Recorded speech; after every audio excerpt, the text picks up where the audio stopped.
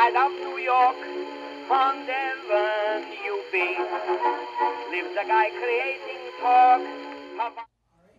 Good afternoon, everybody. I'm George Fennell. Welcome to BATV, Billerica Access Television. Now, what you're going to see is a recreation of an old radio show that may go back in the 30s or the 40s, who knows. It's called The Lone Ranger. Of course, it also became a TV show, a very famous TV show. The script is original. It was taken offline, word for word, so nothing has been changed. Some of our actors have decided to wear a bit of costumes. Of course, in the radio days, nobody wore costumes for it because, well, they might have had an audience, but it was mostly for the ears. Early on in radio, you could lay down in bed or sit in a comfortable chair, close your eyes, and you would have to imagine the room, the person walking in, hearing the door slam, hearing a gunshot. And you would have to imagine what everybody looked like. Television, they show you everything. You don't have to close your eyes and imagine anything. But this is a little different. We have sound effects for our show tonight. And over here, there's the sound of thunder. Do you want to try that? That's Ted Clark, who's handling the physical. How about a little bit with the horse's hooves? Coconuts, so we'll give you an idea of what. And then we have the technical side of it, and that's Laura Sweet, who can give you the horse. There you go. So that will be a part of it too. Now, Chris Clark, who's our director and producer, has a bunch of signs here, and this will draw you into the shows. We need some of you to help us out with some sound effects. At times, there's a crowd noise, so the best thing to do is to say apples and oranges, peas and carrots, apples and oranges, peas and carrots. And it sounds like a conversation between them. So why don't you show them a couple of signs? We do have a few that do set the moment. Like here, we have reacting. They're,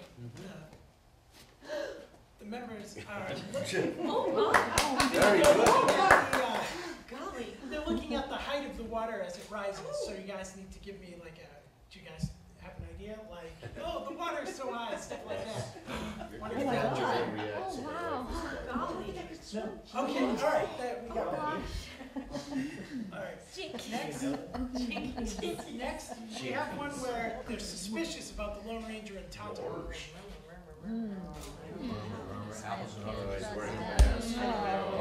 right. What does he look like under that mask? All right. Next we have shouting.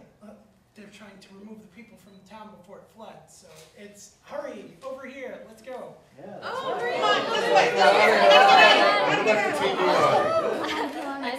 Good. Excellent.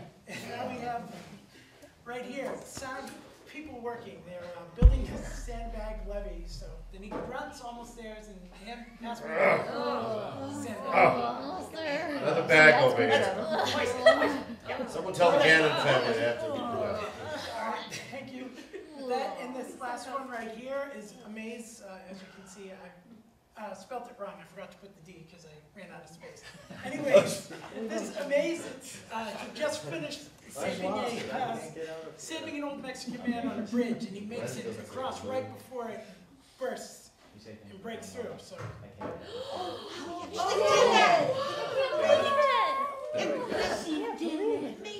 All right, excellent. You're in a maze? So are you guys ready to start? Yeah.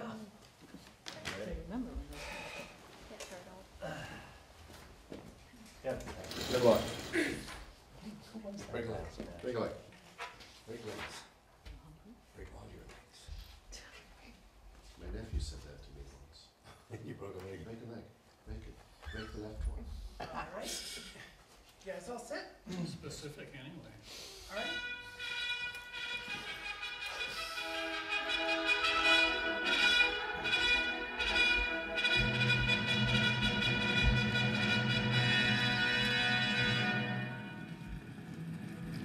Hi-yo, Silver! A fiery horse with the speed of light, a cloud of dust, and a hearty Hi-yo Silver, the Lone Ranger. With his faithful Indian companion Tonto, the daring and resourceful masked rider of the plains led the fight for law and order in the early western United States. Nowhere in the pages of history can you find a greater champion of justice Return with us now to those thrilling days of yesteryear. From out of the past come the thundering hoofbeats of the great horse, Silver. The Lone Ranger rides again. Come on, Silver. Let's go, big fella. Hi-yo, Silver! Away!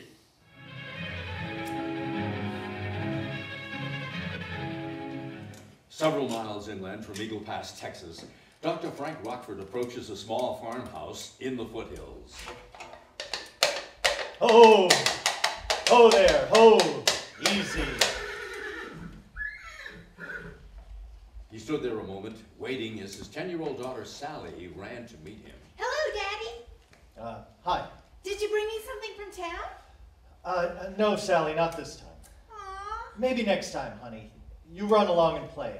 I have to talk to your mother.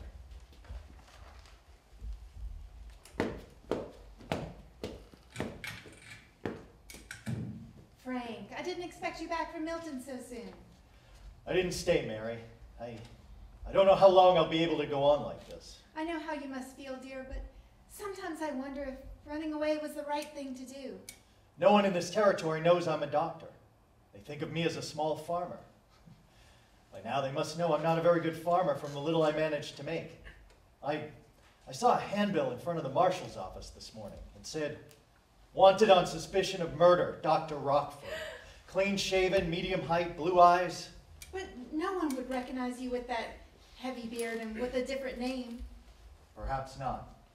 But it was a shock reading that handbill.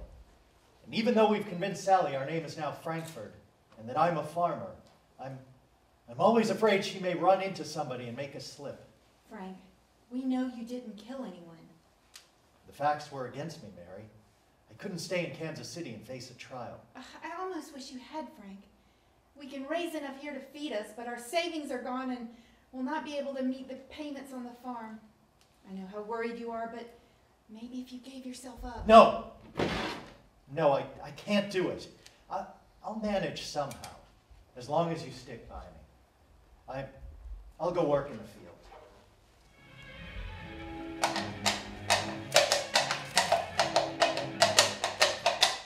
That afternoon, the Lone Ranger and his Indian companion Tonto headed south toward Eagle Pass in the Rio Grande. As they approached the entrance to the doctor's farm, Tonto pointed and spoke.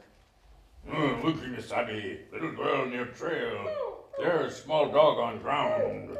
The dog seems to be hurt. We'll stop a moment.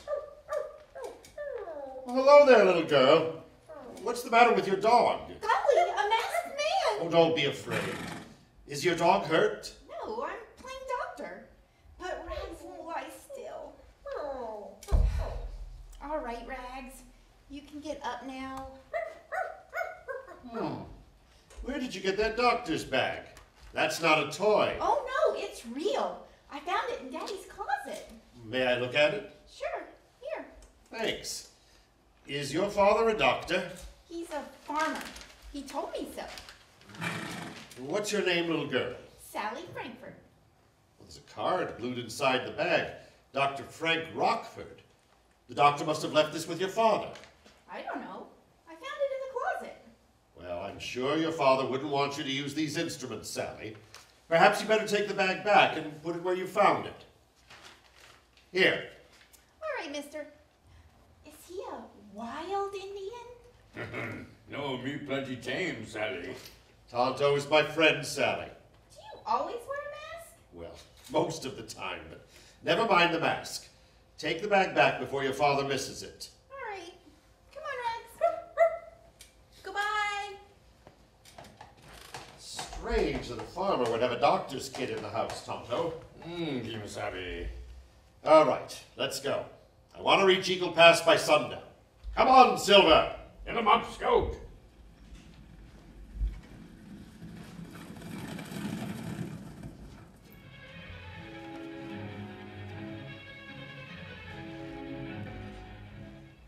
By the time the masked man and Indian reached the outskirts of Eagle Pass and stopped to make camp, a steady rain was falling. Whoa, Silver, whoa! Oh, Scout. We'll build a lean-to, Tonto, for shelter. Rain needed plenty much. It been dry long time, Miss Abby. Well, yes, I hope it rains enough to do some good. Let's get busy, Tonto. The Lone Ranger's hope was not in vain. The rain continued to fall heavily for the next 3 days. The morning of the third day, Tonto returned from a trip into town.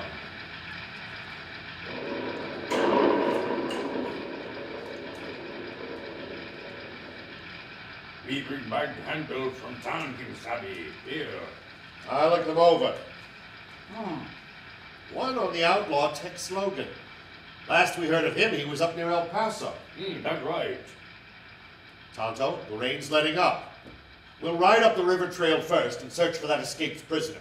Then we'll go back to that farm near Milton and have a talk with Sally's father. That's a good idea, King Sabi. We'll leave right now. Perhaps by noon the rain will have stopped. All right, let's get the horses.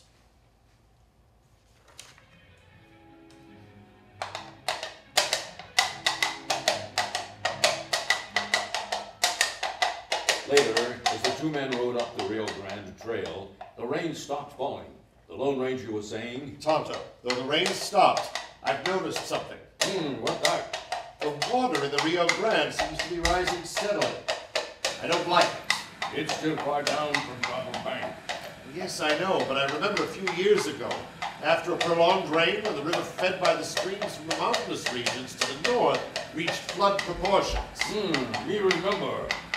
Terrain around Eagle Pass and on down from there is fairly flat. If the waters do rise enough to overflow the bank of the river, many lives will be in danger.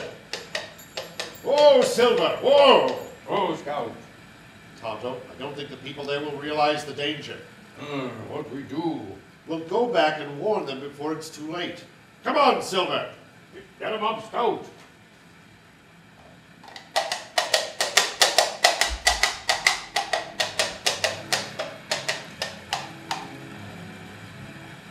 It was dusk when the Lone Ranger and Tonto rode along a back street and stopped at the sheriff's office in Eagle Pass. The masked man identified himself to the sheriff, then convinced them there was danger of a flood. The sheriff, with a worried expression on his face, asked, Great day, mister. What do we do? What do you suggest? I suggest the women and children be sent to higher ground in all available wagons. Then the men must build a dike of sandbags along the riverbank bordering the town. Above and below the town, the canyon walls are high enough to retain the flood water. Good idea. The riverbank is low only where it borders the town. A sandbag dike should keep us from being flooded out. And someone should be sent to warn the people of Laredo. I'll send a deputy to warn them. Let's go talk to the folks down by the river. Right.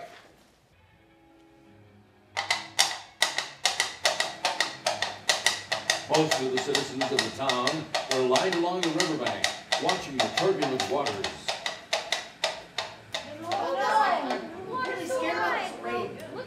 Hey, look! A sheriff with a masked man and engine. Now listen, everybody. These are friends. Friends? You can take my word for that. They came here to warn us of danger. What danger? I'll let the masked man tell you that. Listen to what he has to say. Men! Men! There's no time to lose. The water will rise much higher. There's danger of a flood here in Eagle Pass, and south of here, too. The rain stopped, mister. The water will be going down before long. No, you're wrong. The water will drain from the hills. The flood crest will come later, I'm sure of it. We must take the women and children to high ground and build a levee of sandbags. We must act now, or it will be too late. Hey, look! Look up the river! Big wave moving down this way. The first flood crest. And it'll be followed by a bigger one. Hurry! Get the women and children out of town! Eagle Rock may soon be underwater.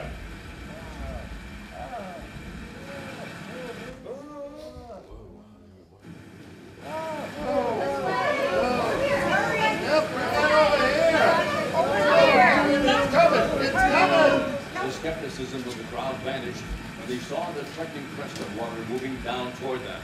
The first crest passed, leaving the water lapping over the top of the riverbank. The Lone Ranger averted panic by putting the men to work, evacuating the women and children, and filling sandbags for a levee. A line of wagons left the town and headed toward the hill.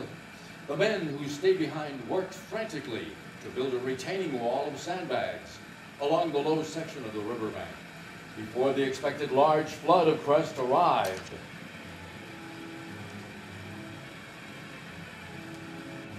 A full moon shone brightly on the hard-working men as they toiled through the night. Mexicans from the small settlement of Piedra Negra sailed across the wooden bridge to the Mexican side of the river by wagon and burro.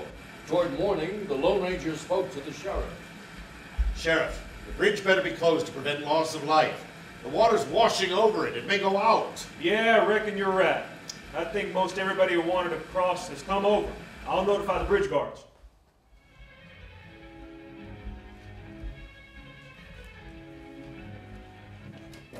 A short time later, one of the townspeople pointed to the bridge and shouted excitedly, Hey, look! The bridge is shaking like it's gonna give way! And there's an old Mexican trying to walk across. He won't make it! Oh, he's clinging to the bridge rail. He'll go down with the bridge. That man needs help. Well, nobody can reach him, mister. That bridge is about to go out. I'll try to get to him. Oh, wait. You can't make it. Easy. Steady, big fella. Come on, Silver. urging the great horse Silver forward. The masked man quickly reached the shaky bridge. Easy, Silver. Easy, boy.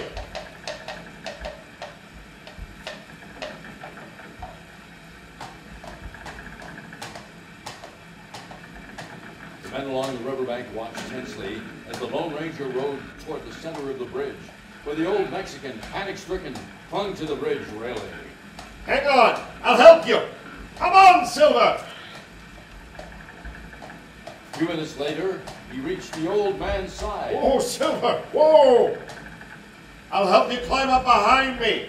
Now hurry. Oh, gracias, senor, but it's no use. Give me your hand. Don't give up. Here. The bridge, soon it go. We'll try to get ashore before it does. Hang on tightly. Come on, Silver. Easy. Easy, big fellow. We can make it. Risking certain death, the Lone Ranger guided the great stallion carefully back toward Eagle Pass.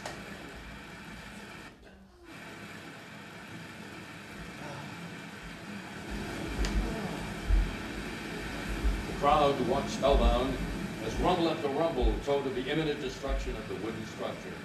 Then, just as Silver reached the end of the bridge, Look out! There it goes! Whoa, Silver. Whoa.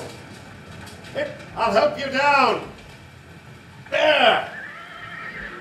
Easy. Steady, big fella. Mucho gracias, senor. You saved my life. By thunder, I never thought you'd make it. If you'd been a minute later. Hey, look! Over there! Great day, look! A wall of water coming down the river. The flood crest. I hope and pray that levee holds. Keep back, everybody.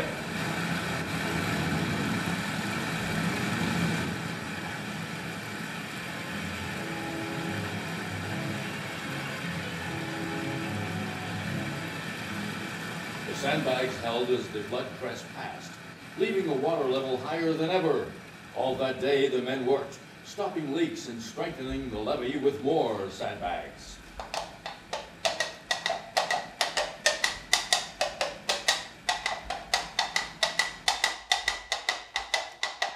The following morning, the waters were receding slowly when one of the men who had gone to take the women and children to safety rode to find the sheriff.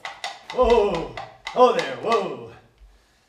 Sheriff, an epidemic of fever's broken out in the big temporary camp we made in the hills. What? We've got to find a doctor. Only doctor I know of is in Laredo, and they're likely having trouble of their own. Anyway, we couldn't get through to them there. What do you think we ought to do, mister? We'll go and do what we can for them, Sheriff.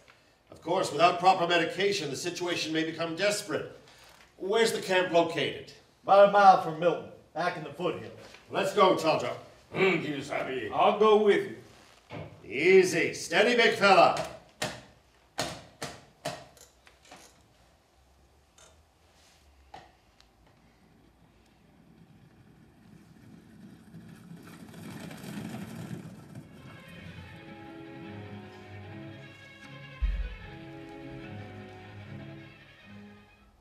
Later, as the three men passed the doctor's farm on the way to the camp near Milton, Easy, Silver, easy. Kimasabi, Yes? There, where we see little girl with dog other day. Her playing doctor. Oh, yeah, she had a doctor's kit. Where'd she get a doctor's kit? Well, she said it belonged to her father, a farmer. I didn't question her further, but I...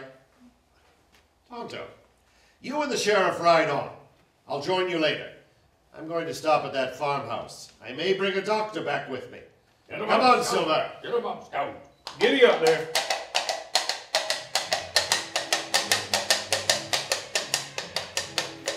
A short time later, the Lone Ranger knocked on the door of the farmhouse.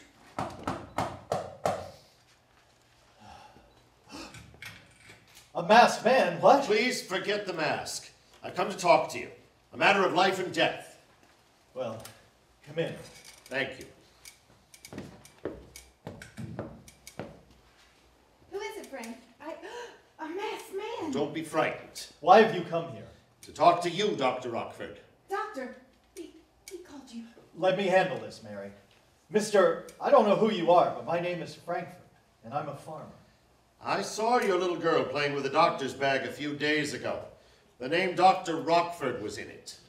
I don't know where she gets such a thing. Well, she said it was yours.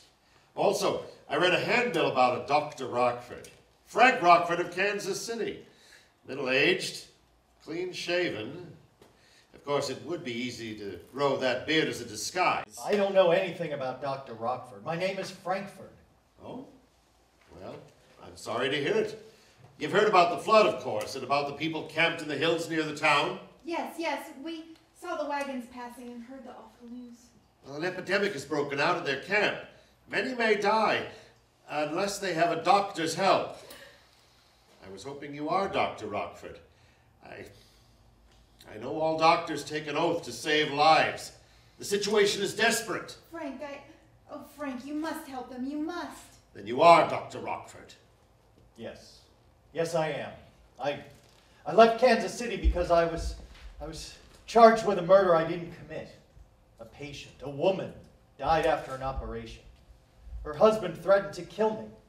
He was found dead on the trail, ambushed, and a gun belonging to me was found nearby. Someone took it from my office.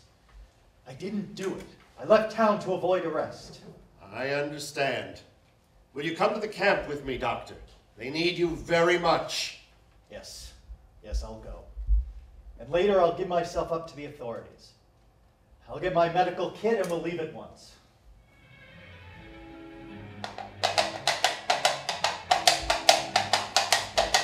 The Lone Ranger and the doctor rode hurriedly to the temporary camp. Howdy, mister. I've been waiting for you. Sheriff, I brought a doctor. Well, thank heaven. Glad to see you, Doc. Hello, Sheriff. I'll get right to work. If there's anything I can do. I have a small amount of medicine to combat the fever, but I'll need much more. Doctor, I suggest you write down the name of the medicine you want. Then have the sheriff go into Milton and telegraph San Antonio for a supply. It can be sent by special courier. We must get it here as soon as possible. Just write down what you want, Doc. I'll get it off by telegraph within half an hour.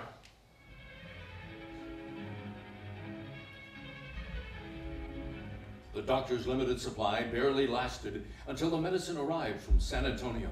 The Lone Ranger and Tonto, under the doctor's directions, helped to give the medication to the stricken people and to relieve the suffering.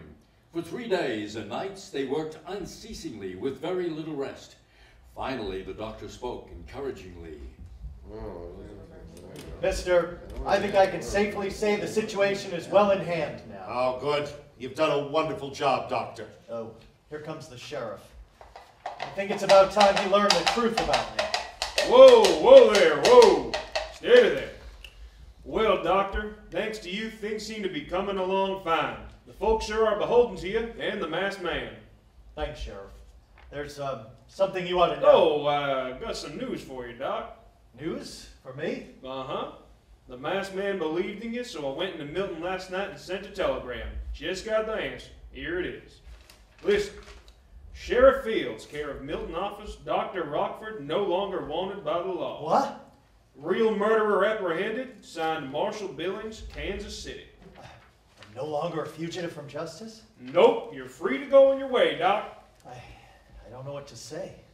Why, now we'll give up the farm and I'll practice again. I'm very happy for you, Doctor. I think the people of Eagle Pass would like to have you settle here. They sure would. How about it, Doc? I'd like that. This is wonderful country. Tonto and I will leave now to trail an escaped prisoner. Sheriff, I'm sure you'll have plenty of willing hands to take care of things in Eagle Pass. Yup, thanks to you. Water didn't do too much damage. As soon as possible, we'll move these folks back to their homes. Oh, good. Tonto's waiting over there with our horses. We'll meet again, Doctor. Adios. Goodbye, mister. Goodbye. Easy, big fella. Come on, Silver. Get 'em up, go. Sheriff, I've met many men in my life, but he's the finest and most understanding I've ever met. Who is he? I thought you knew by this time, Doc. He's an hombre who always puts his country and other people first, regardless of the risks. You see, he's the Lone Ranger. Hi-yo, Silver! Away!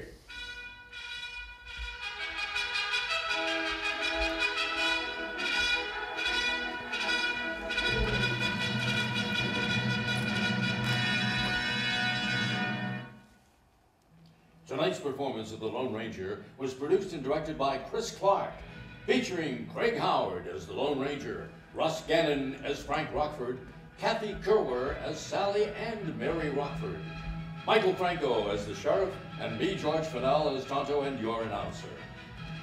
Our sound effects were operated by Laura Sweet and Ted Clark, and members of our audience. This is the Altaira Broadcasting System.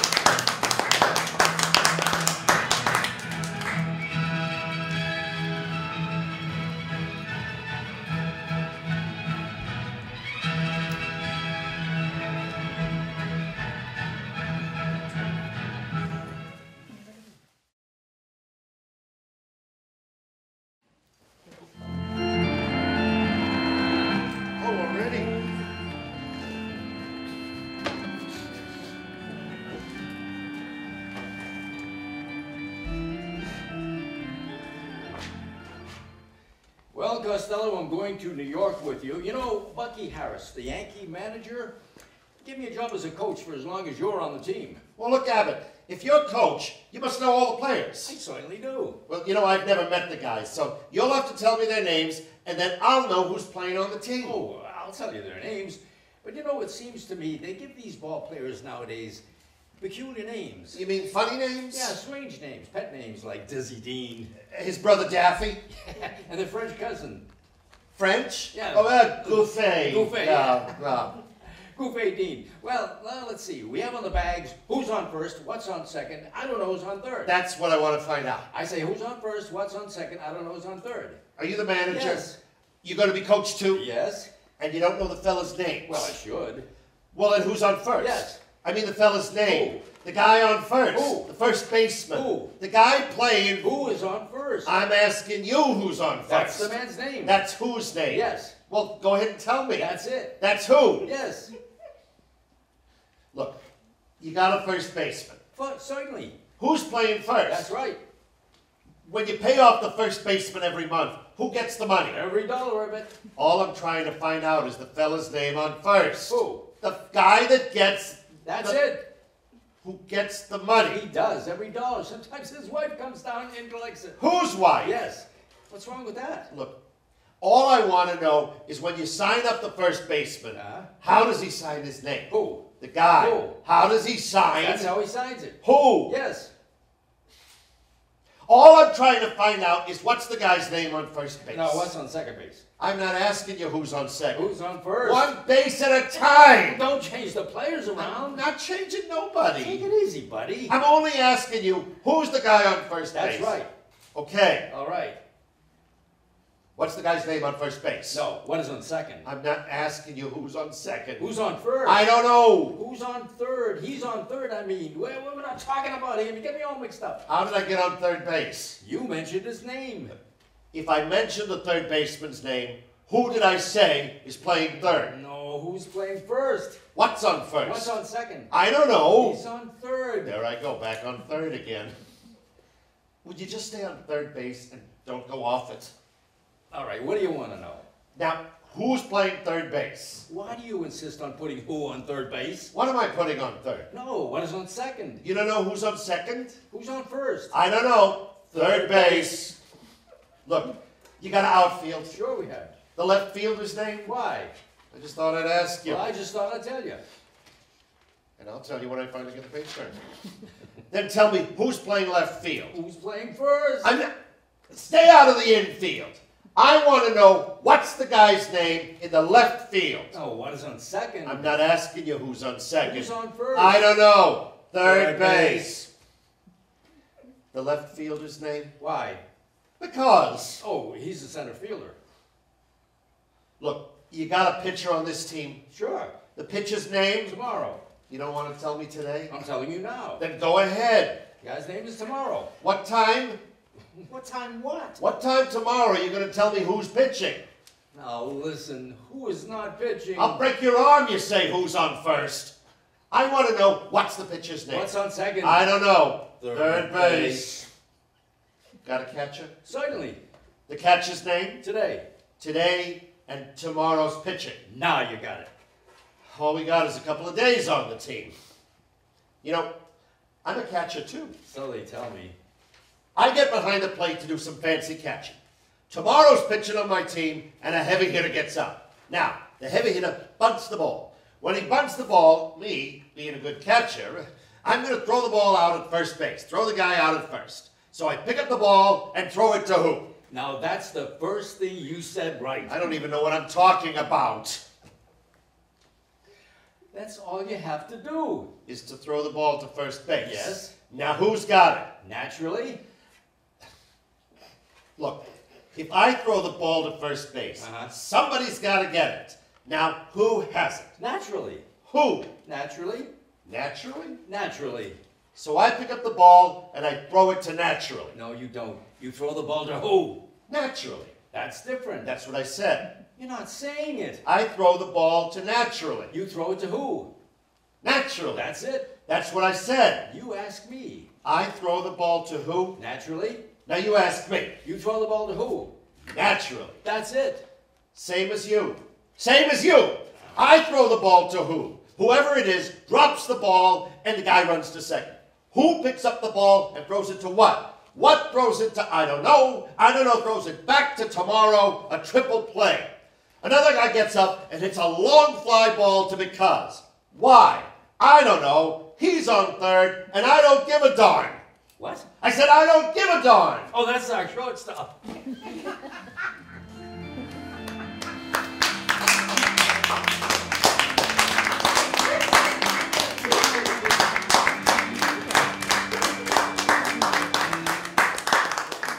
Thank you for being a great audience. A small audience, but a great one. Your checks will be in the mail. The studio audience is given the tickets, and that's their payment. There you go.